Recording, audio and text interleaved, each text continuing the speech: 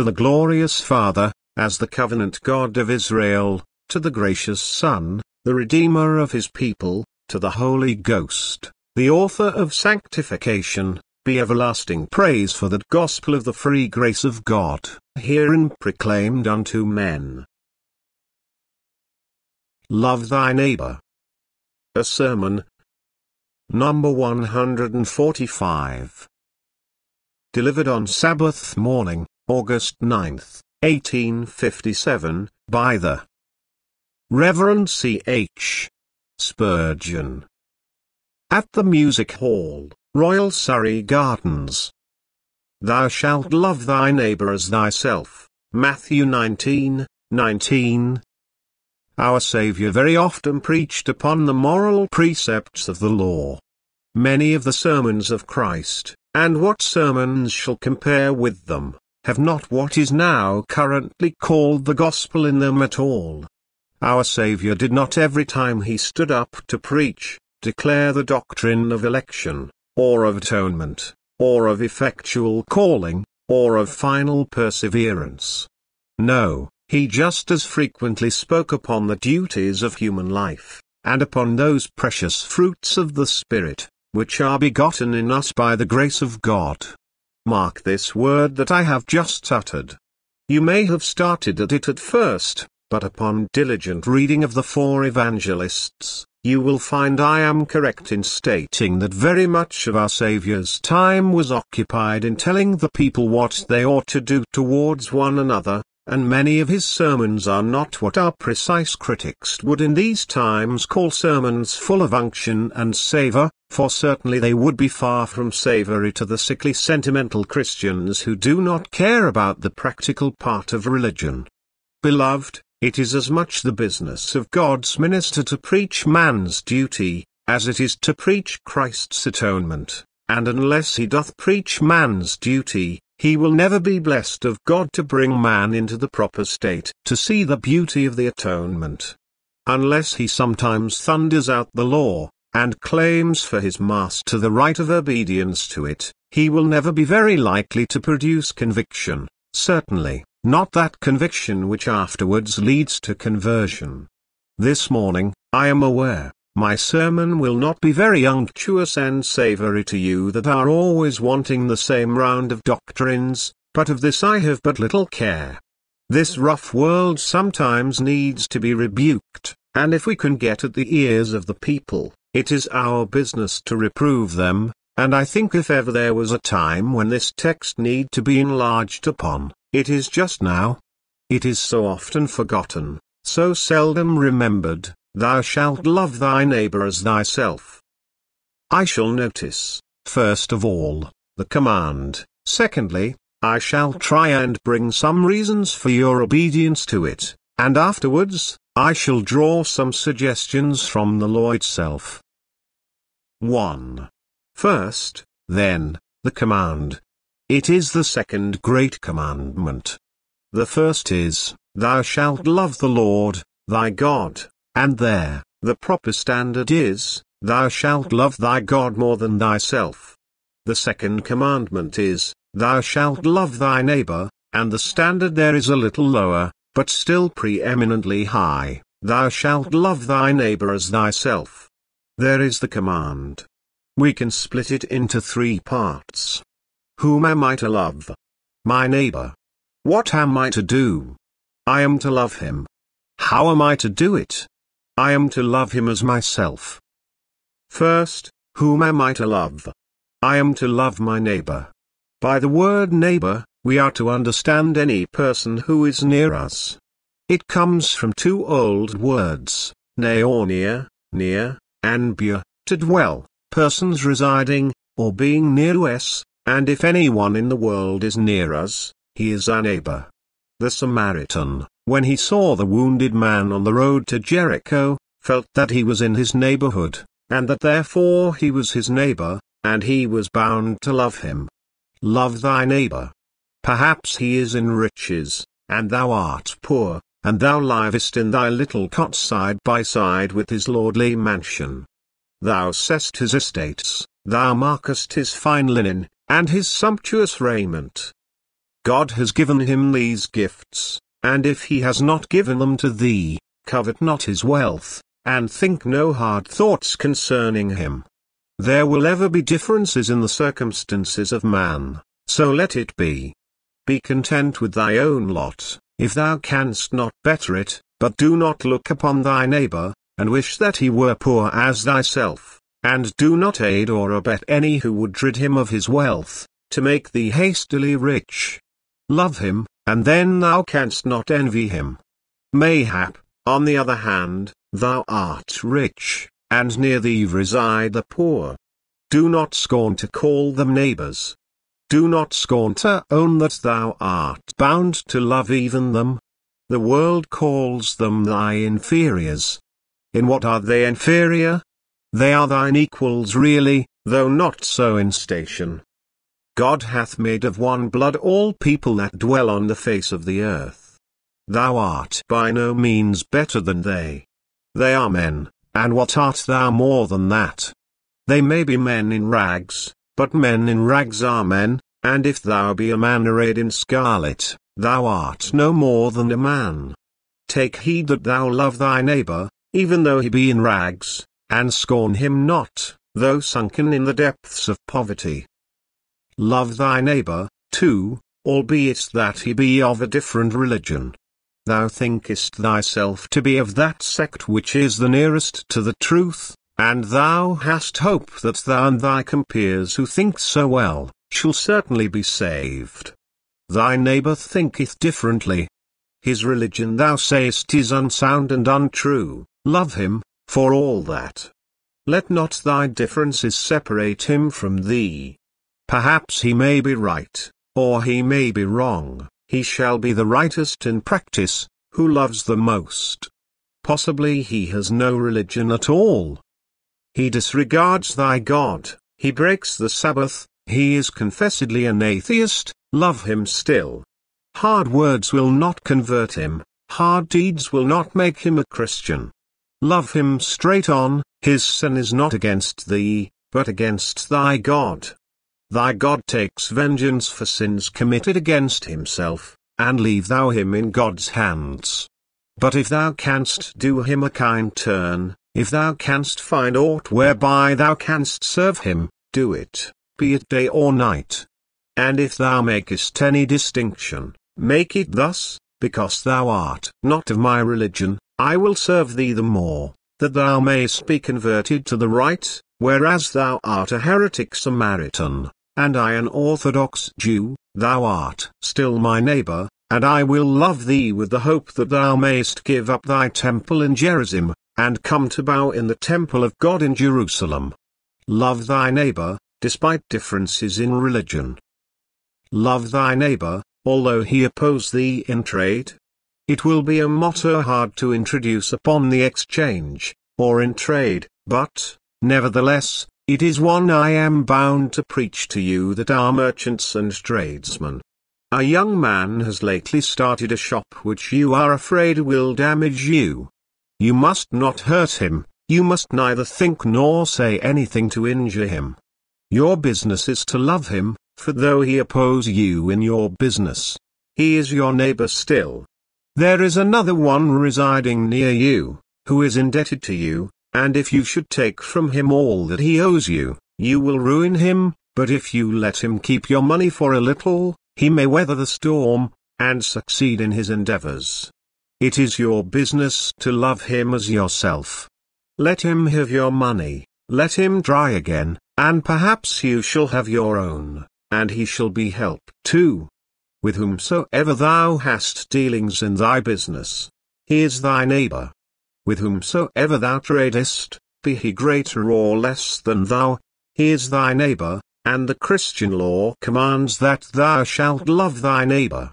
It doth not merely say that thou art not to hate him, but it tells thee to love him, and though he should thwart thy projects, though he should prevent thy obtaining wealth, though he should rob thee of thy custom, though he should obscure thy fame, yet thou art bound to love him as thyself. This law makes no exception. Is he near thee, and hast thou any dealings with him? Thus says the law, thou shalt love him. Again, thou art bound to love thy neighbor, though he offend thee with him sin. Sometimes our spirits are overwhelmed, and our hearts are grieved, when we see the wickedness of our streets. The common habit with the harlot or the profligate, is to drive them out of society as a curse. It is not right, it is not Christian-like.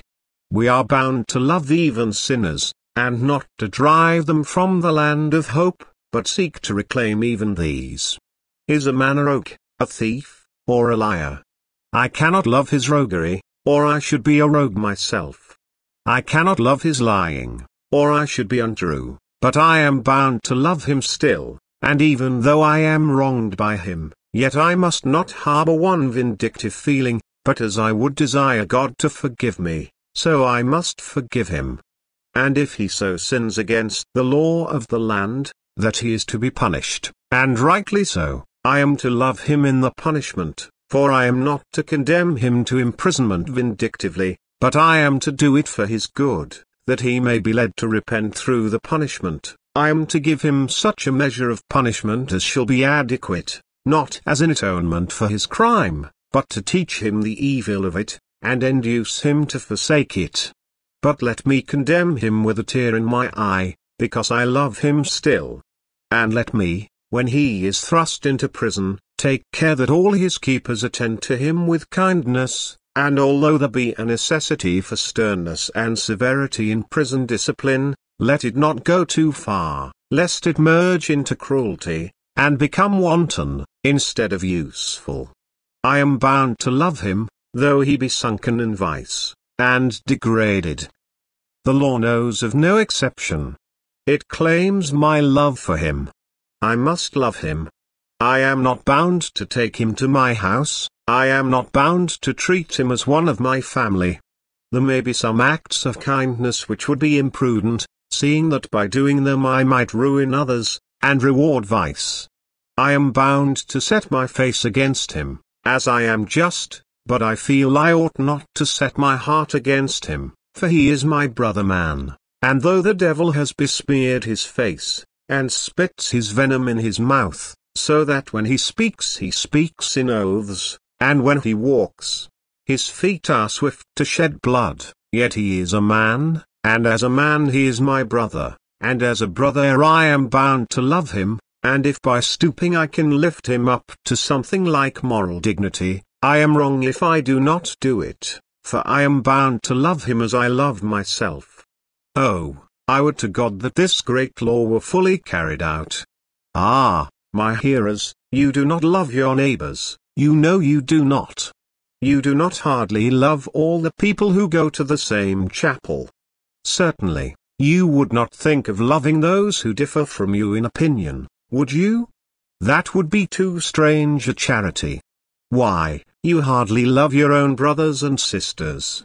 Some of you today are at daggers drawing with them that hung on the same breast.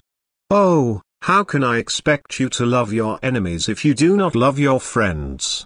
Some of you have come here angered at your parents, and here is a brother who is angry with his sister for a word she said before he left home. Oh, if you cannot love your brothers and sisters, you are worse than heathen men and publicans. How can I expect you to obey this high and mighty command, love your neighbors? But whether you obey it or not, it is mine to preach it, and not shift it to a gainsaying generation's taste. First, we are bound to love and honor all men, simply because they are men, and we are to love, next, all those who dwell near us, not for their goodness or serviceableness toward us, but simply because the law demands it, and they are our neighbors. Love thy neighbor as thyself. 2. But, now, what am I to do to my neighbor? Love him, it is a hard word, love him. Well, I believe, says one, I never speak an unkind word of any of my neighbors. I do not know that I ever hurt a person's reputation in my life. I am very careful to do my neighbor no damage. When I start in business, I do not let my spirit of competition overthrow my spirit of charity. I try not to hurt anybody. my dear friend, that is right as far as it goes, but it does not go the whole way. It is not enough for you to say, you do not hate your neighbor, you are to love him.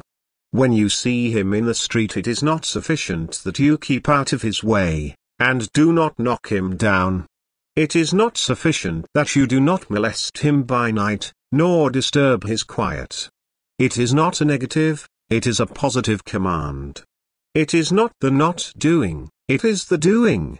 Thou must not injure him, it is true, but thou hast not done all when thou hast not done that. Thou oughtest to love him. Well, says one, when my neighbors are sick round about, if they be poor, I take a piece from the joint for dinner, and send it to them, that they may have a little food and be refreshed, and if they be exceedingly poor, I lay out my money, and see that they are taken care of. Yes, but thou mayst do this, and not love them. I have seen charity thrown to a poor man as a bone is thrown to a dog, and there was no love in it. I have seen money given to those who needed it with not one half the politeness with which hay is given to a horse. There it is, you want it. I suppose I must give it to you, or people will not think me liberal. Take it, I am sorry you came here. Why don't you go to somebody else's house? I am always having paupers hanging on me. Oh, this is not loving our neighbor, and this is not making him love us. If we had spoken a kind word to him, and refused him, he would have loved us better than when we gave to him in an unkind manner. No, though thou feedest the poor, and visitest the sick, thou hast not obeyed the command, unless thy heart goes with thy hand, and the kindness of thy life bespeaks the kindness of thy soul. Thou shalt love thy neighbor. And now someone here may say, Sir, I cannot love my neighbor. You may love yours perhaps, because they may be better than mine, but mine are such an odd set of neighbors, and I try to love them, and for all I do they do but return insult. So much the more room for heroism. Wouldst thou be some feather-bed warrior, instead of bearing the rough fight of love? Sir, he who dares the most, shall win the most, and if rough be thy path of love, tread it boldly, and still on, loving thy neighbors through thick and thin. Heap coals of fire on their heads, and if they be hard to please, seek not to please them, but to please thy master, and remember if they spurn thy love, thy master hath not spurned it, and thy deed is as acceptable to him as if it had been acceptable to them. Thou shalt love thy neighbor. Now, if this love for our neighbor were carried out, love, real love, it would prohibit all rash anger. Who is ever angry with himself? I suppose all wise men are now and then, and I suspect we should not be righteous if we were not sometimes angry. A man who is never angry is not worth a button. He cannot be a good man, for he will often see things so bad that he must be angry at them. But, remember, thou hast no right to be more angry with thy neighbor than thou art with thyself. Thou art sometimes vexed with thyself, and thou mayst sometimes be vexed with him if he has done wrong. But thine anger toward thyself is very short-lived, thou soon forgivest thine own dear self. Well, thou art bound just as soon to forgive him, and though thou speakest a rough word, if it be too rough, withdraw it, and if it be but rough enough, do not add more to it to make it too much so. State the truth if thou art obliged to do it, as kindly as thou canst. Be no more stern than there is need to be. Deal with others as thou wouldst deal with thyself. Above all, harbour no revenge. Never let the sun set on thine anger. It is impossible to love thy neighbor if thou dost that. Revenge renders obedience to this command entirely out of the question. Thou art bound to love thy neighbor, then do not neglect him. He may be sick, he may live very near thy house, and he does not send for thee to call on him, for he says, No, I do not like to trouble him. Remember, it is thy business to find him out. The most worthy of all poverty is that which never asks for pity. See where thy neighbors are in need, do not wait to be told of it, but find it out thyself, and give them some help. Do not neglect them, and when thou goest, go not with the haughty pride which charity often assumes, not as some superior being about to bestow a benefaction, but go to thy brother as if thou were about to pay him a debt which nature makes his due, and sit by his side, and talk to him, and if he be one that hath a high spirit, give him not thy charity as a charity, give it to him in some other way, lest thou break his head with the very box of ointment with which thou hadst intended to have anointed him. Be thou very chary how thou speakest to him, break not his spirit. Leave thy charity behind thee, and he shall forget that. But he shall remember well thy kindness toward him in thy speech.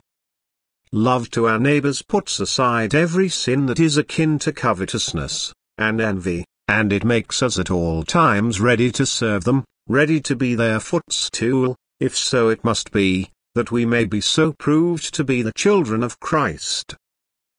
Well, says one, I cannot see that I am always to forgive. You know a worm will turn if it is trodden upon. And is a worm to be your exemplar? A worm will turn, but a Christian will not. I think it foul scorn to take a worm for my exemplar, when I have got Christ for my copy. Christ did not turn, when he was reviled, he reviled not again, when they crucified him, and nailed him to the tree, he cried, Father, forgive them. Let love, unconquerable love, dwell in thy bosom, love which many waters cannot quench, love which the floods cannot drown. Love thy neighbors. 3. And now we have done with this command, when we have noticed how we are to love our neighbor. It would be a good thing if some ladies loved their neighbors as much as they loved their lapdogs. It would be a fine thing for many a country squire if he loved his neighbors as much as he loved his pack of hounds. I think it might be a high pitch of virtue, if some of you were to love your neighbors as much as you love some favorite animal in your house. What an inferior grade of virtue, however, that appears to be. And yet it was something far superior to what some of you have attained to. You do not love your neighbor as you love your house, your estate, or your purse. How high then is, love thy neighbor as thyself, the gospel standard? How much does a man love himself? None of us too little, some of us too much. Thou mayest love thyself as much as thou pleasest, but take care that thou lovest thy neighbor as much. I am certain thou needest no exhortation to love thyself, thine own case will be seen to, thine own comfort will be a very primary theme of thine anxiety. Thou wilt line thine own nest well with downy feathers, if thou canst. There is no need to exhort thee to love thyself. Thou wilt do that well enough. Well, then, as much as thou lovest thyself, love thy neighbor. And mark, by this is meant, thine enemy, the man who opposes thee in trade, and the man of another class. Thou oughtest to love him as thou lovest thyself. Oh, it would turn the world upside down indeed, if this were practiced. A fine lever this would be for upsetting many things that have now become the custom of the land. In England we have a caste almost as strong as in Hindostan. My Lord will not speak to anyone who is a little beneath himself in dignity, and he who hath the next degree of dignity thinks the tradesman infinitely below him, and he who is a tradesman thinks a mechanic scarcely worth his notice. And mechanics according to their grades have their castes and classes too. Oh, for the day when these shall be broken down, when the impulse of the one blood shall be felt, and when as one family each shall love the other, and feel that one class depends upon the other. It were well if each would strive to help and love the other as he ought. My fine lady, in your silks and satins, you have gone to church many a day and sat side by side with a poor old woman in her red cloak, who is as good a saint as you could be. But do you ever speak to her? Never in your life. You would not speak to her, poor soul, because you happen to be worth more hundreds of pounds a year than she is shillings. There are you, Sir John, you come to your place, and you expect everyone to be eminently respectful to you, as indeed they ought to be, for we are all honourable men, and the same text that says, "Honour the king," says also, "Honour all men." And so we are bound to honour every one of them. But you think that you, above all men, are to be worshipped. You do not condescend to men of mean estate. My dear sir, you would be a greater man by one half if you were not to appear so great. Oh, I say again, blessed be Christ, blessed be his Father for this commandment, and blessed be the world when the commandment shall be obeyed, and we shall love our neighbours as ourselves. 2. And now shall I have to give reasons why we should obey this command. The best reason in all the world is that with which we will begin. We are bound to love our neighbours because God commands it. To the Christian there is no argument so potent as God's will. God's will is the believer's law. He doth not ask what shall it profit him, what shall be the good effect of it upon others, but he simply says, "Doth my Father say it?" Oh, Holy Spirit, help me to obey, not because I may see how it shall be always good for me, but simply because thou commandest. It is the Christian's privilege to do God's commandments, hearkening to the voice of his word. But some other reasons may prevail more with others of you who are not Christians. Let me remark, then, that selfishness itself would bid you love your neighbor. Oh, strange that selfishness should preach a suicidal sermon, but yet if self could speak, it might, if it were wise, deliver an oration like this: Self, love thy neighbor, for then thy neighbor will love thee. Self, help thy neighbor, for then thy neighbor will help thee.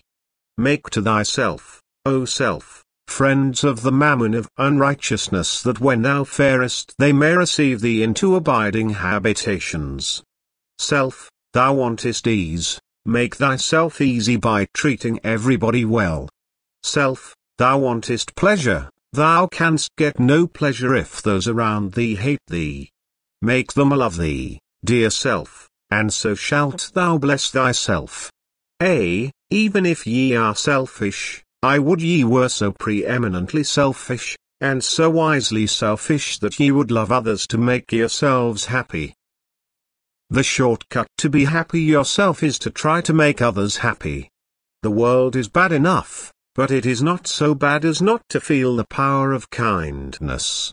Treat servants well. There are some of them that you can't mend at all, but treat them well, and as a rule they will treat you well. Treat your masters well. Some of them are gruff and bad enough, but as a class they know good servants, and they will treat you well. There, now, if I would wish to be happy, I would not ask to have the wealth of this world, nor the things that men call comforts. The best comforts that I should desire would be loving ones round about me, and a sense that where I went I scattered happiness, and made men glad. That is the way to be happy, and selfishness itself might say, love thy neighbor, for in so doing thou dost love thyself, for there is such a connection between him and thee, that in loving him the stream of thy love returns into thine own heart again.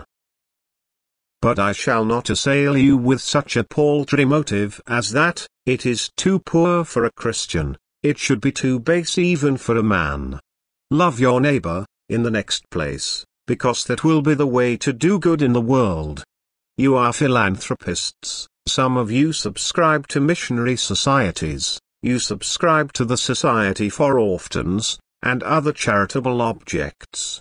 I am persuaded that these institutions, though they be excellent and good things, are in some respects a loss, for now a man gives to a society 1/10 of what he would have given himself, and where an orphan would have been kept by a single family, 10 families join together to keep that orphan, and so there is about 1/10 of the charity. I think the man who has the time is bound to give nothing at all to societies, but to give all away himself. Be your own society. If there be a society for the sick, then if you have enough money, be your own sick society. If you have the time, go and visit the sick yourself. You will know money is well spent then, and you will spare the expense of a secretary. There is a society for finding soup for the poor. Make your own soup. Give it yourself, and if everyone who gives his half a crown to the society would just spend half a sovereign to give the soup away himself, there would be more done. Societies are good. God forbid that I should speak against them. Do all you can for them, but still I am afraid that they sometimes thwart individual effort, and I know they rob us of a part of the pleasure which we should have in our own benefactions, the pleasure of seeing the gleaming eye, and of hearing the grateful word when we have been our own almoners. Dear friends, remember that man's good requires that you should be kind to your fellow creatures. The best way for you to make the world better is to be kind yourself. Are you a preacher? Preach in a surly way and in a surly tone to your church. A pretty church you will make of it before long. Are you a Sunday school teacher? Teach your children with a frown on your face, a fine lot they will learn. Are you a master? Do you hold family prayer? Get in a passion with your servants, and say, let us pray. A vast amount of devotion you will develop in such a manner as that. Are you a warder of a jail, and have prisoners under you? Abuse them and ill-treat them, and then send the chaplain to them. A fine preparation for the reception of the Word of God. You have poor around you, you wish to see them elevated, you say. You are always grumbling about the poverty of their dwellings, and the meanness of their tastes. Go and make a great row at them all, a fine way that would be to improve them. Now, just wash your face of that black frown, and buy a little essence of summer somewhere, and put it on your face, and have a smile on your lip, and say, I love you. I am no cant, but I love you, and as far as I can I will prove my love to you. What can I do for you? Can I help you over a stile? Can I give you any assistance, or speak a kind word to you? Methinks I could see after your little daughter. Can I fetch the doctor to your wife now she is ill? All these kind things would be making the world a little better. Your jails and gibbets, and all that, never made the world better yet. You may hang men as long as you like, you will never stop murder. Hang us all, we should not be much the better for it. There is no necessity for hanging any, it will never improve the world. Deal gently, deal kindly, deal lovingly, and there is not a wolf in human shape but will be melted by kindness, and there is not a tiger in woman form but will break down and sue for pardon, if God should bless the love that is brought to bear upon her by her friend. I say again, for the world's good, love your neighbors. And now, once more, love your neighbor, for there is a deal of misery in the world that you do not know of. We have often spoken hard words to poor miserable souls. We did not know their misery, but we should have known it, we should have found it out. Shall I tell you, my friend landlord, you went yesterday to get a warrant against a poor woman that has got 3 children. Her husband died a long while ago. She was 3 weeks back in her rent. The last time, to pay you, she sold off her late husband's watch and her own wedding ring. It was all that she had that was dear to her, and she paid you, and you went to her the next week, and she begged a little patience, and you think yourself highly exemplary because you had that little patience. The woman, you have said, I dare say is good for nothing, and if not, it is no particular business of mine whether she has got 3 children, or none. Rent is rent, and business is business. Out she goes directly. Oh, if you could have seen that woman's heart when she stood penniless and homeless, and knew not where to send the children for the night, you would have said, Never mind, my good woman, stop there. I cannot turn a widow out of house and home. You did not do it yourself, did you? No, but you sent your agent to do it, and the sin lay on you just as much for all that. You had no right to do it. You had a right in the eye of man's law, but God's law says, "Thou shalt love thy neighbor as thyself." A young man called upon you a little time ago. He said, "Sir, you know my little business. I have been struggling very hard, and you have kindly let me have some things on credit. But through the pressure of the times, I don't know how it is, I seem to get very hard up. I think, sir, if I could weather the next month, I might be able to get on well. I have every prospect of having a trade yet, if I could but have a little more credit, if you could possibly allow it." Young man, you have said, "I have had a great many bad debts lately. Besides, you do not bring me any good security. I cannot trust you." The young man bowed, and left you. You did not know how he bowed in spirit as well as in body. That young man had a poor old mother and 2 sisters in the house, and he had tried to establish a little business that he might earn bread and cheese for them as well as for himself. For the last month they have eaten scarcely anything but bread and butter, and the weakest tea has been their drink, and he has been striving hard, but someone, poorer than he seemed to be, did not pay him the little debt that was due to him, and he could not pay you. And if you had helped him, it might have been all well with him, and now what to do he cannot tell. His heart is broken, his soul is swollen within him. That aged mother of his, and those girls, what shall become of them? You did not know his agony, or else you would have helped him. But you ought to have known. You never should have dismissed his case until you had known a little more about him. It would not be businesslike, would it? No, sir, to be businesslike is sometimes to be devil-like. But I would not have you businesslike when it is so. Out on your business, be Christian-like. If you be professors, seek to serve God in obeying his commands. Thou shalt love thy neighbor as thyself. Nay, says another, but I am always very kind to the poor. There is a lady here who has got a tolerable share of money to spare, and to her, money is about as common as pins.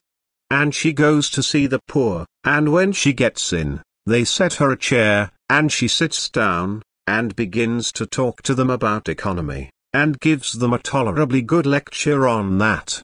The poor souls wonder how they are to economize any more than they do, for they eat nothing but bread, and they cannot see that they can get anything much cheaper. Then she begins to exhort them about cleanliness, and makes about 50 impertinent remarks about the children's clothes. "Now," says she, "my good woman, before I leave you I will give you this tract. It is about drunkenness. Perhaps you will give it to your husband. If she does he will beat her, you may depend upon it. Come now," she says, "there is a shilling for you. And now, my lady thinks, I love my neighbor." Did you shake hands with her? No, sir. Did you speak lovingly to her? Of course not. She is an inferior. Then you did not obey this command, love thy neighbor as thyself. Shall I tell you what happened after you left? That woman, as soon as ever you were gone, began to cry. She started off to the minister for consolation. She said to him, "Do you know, sir, I am very thankful to God that I have had a little relief given me this morning, but my spirit was almost broken. Do you know, sir, we used to be in better circumstances. This morning Mrs. So-and-so came and talked to me in such a way, as if I had been a dog, or as if I had been a child, and though she gave me a shilling I did not know what to do. I wanted the shilling bad enough, or else I really think I should have thrown it after her. She did talk in such a way, I could not bear it. Now, if you come to see me, sir, I know you will speak kindly to me, and if you give me nothing you will not abuse me and find fault with me. Oh, she said, my heart is broken within me. I cannot bear this, for we have seen better days, and we have been used to different treatment to this. Now, you did not love her. Your shilling, what was the good of that, if you did not put a little love on it? You might have made it as good as a golden sovereign if you had spread a little love upon it. She would have thought far more of it. Love thy neighbors. Oh! Would to God that I could always practice it myself, and would that I could impress it into every one of your hearts. Love thy neighbor as thou lovest thyself. And now the last argument I shall use is one especially appropriate to the Christian. Christian, your religion claims your love. Christ loved you before you loved him. He loved you when there was nothing good in you. He loved you though you insulted him, though you despised him and rebelled against him. He has loved you right on, and never ceased to love you. He has loved you in your backslidings and loved you out of them. He has loved you in your sins, in your wickedness and folly. His loving heart was still eternally the same, and he shed his heart's blood to prove his love for you. He has given you what you want on earth, and provided for you an habitation in heaven. Now Christian, your religion claims from you, that you should love as your master loved. How can you imitate him, unless you love too? We will leave to the Mahometans, to the Jew, and to the infidel, cold-heartedness and unkindness, 'twere more in keeping with their views, but with you unkindness is a strange anomaly. It is a gross contradiction to the spirit of your religion, and if you love not your neighbor, I see not how you can be a true follower of the Lord Jesus. And now I conclude with just a weighty suggestion or two, and I will not weary you. My text suggests first, the guilt of us all. My friends, if this be God's law, who here can plead that he is not guilty? If God's law demands I should love my neighbor, I must stand in my pulpit, and confess my guilt. In thinking of this text yesterday, my eyes ran with tears at the recollection of many a hard thing I had spoken in unwary moments. I thought of many an opportunity of loving my neighbor that I had slighted, and I labored to confess the sin. I am certain there is not one of all this immense audience who would not do the same, if he felt this law applied by the Spirit in power to his soul. Oh! Are we not guilty? Kindest of spirits, most benevolent of souls, are you not guilty? Will you not confess it? And then that suggests this remark. If no man can be saved by his works, unless he keeps this law perfectly, who can be saved by his works? Have any of you loved your neighbor all your life with all your heart? Then shall you be saved by your own deeds, if you have not broken any other command. But if you have not done it, and cannot do it, then hear the sentence of the law. You have sinned, and you shall perish for your sin. Hope not to be saved by the mandate of the law. And oh! how this endears the gospel to me. If I have broken this law, and I have, and if I cannot enter heaven with this law broken, precious is the Saviour who can wash me from all my sins in his blood. Precious is he that can forgive my want of charity, and pardon my want of kindness, can forgive my roughness and my rudeness, can put away all my harsh speaking, my bigotry and unkindness, and can through his all-atoning sacrifice give me a seat in heaven, notwithstanding all my sins. You are sinners this morning, you must feel it. My sermon, if blessed of God, must convince you all of guilt. Well, then, as sinners, let me preach to you the gospel.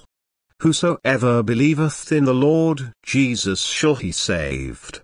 Though he hath hitherto broken this law, God shall forgive him, and put a new heart and a right spirit into his bosom, whereby he shall be enabled to keep the law in future, at least to an eminent degree, and shall, by and by, attain to a crown of life in glory everlasting.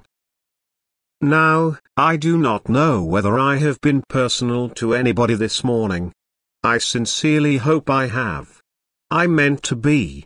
I know there are a great many characters in the world that must have a cap made exactly to fit them, or else they will never wear it, and I have tried as near as I could to do it. If you would not say, how well that applied to my neighbor, but just for once say, how well it applied to me, I shall hope that there will be some good follow from this exhortation, and though the antinomian may turn away, and say, ah, it was only a legal sermon, my love to that precious antinomian. I do not care about his opinion. My Saviour preached like that, and I shall do the same. I believe it is right that Christians should be told what they should do, and that worldlings should know what Christianity will lead us to do, that the highest standard of love, of kindness, and of law, should be uplifted in the world, and kept constantly before the people's eyes. May God bless you, and be with you, for Jesus' sake.